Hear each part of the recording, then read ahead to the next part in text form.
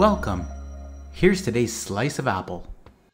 This week, Apple released the first public betas of their upcoming iOS 17 operating system. The updates include changes to Messages, Phone and FaceTime, the ability to create dynamic live stickers, interactive widgets, standby mode, and mood tracking and journaling.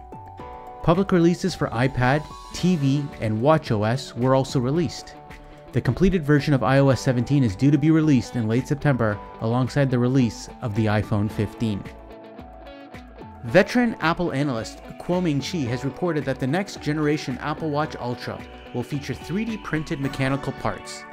The second generation Apple Watch Ultra, expected to be released later this year, would use the cutting-edge manufacturing process on titanium-based parts, and could signal Apple embracing 3D printed materials for future products.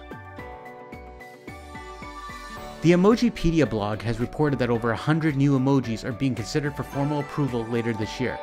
The draft includes items such as lime, mushroom, shaking head emojis, a phoenix bird, family packs, and a broken chain.